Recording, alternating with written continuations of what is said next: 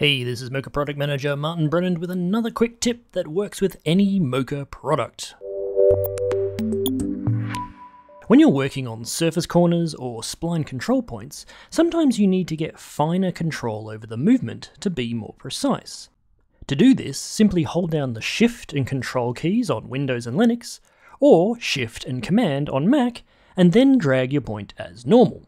The modifier keys slow down the rate of movement without you having to adjust your mouse or tablet sensitivity. It also helps to have the zoom window on so you can easily see the movement. And that's it! See, I told you it was quick.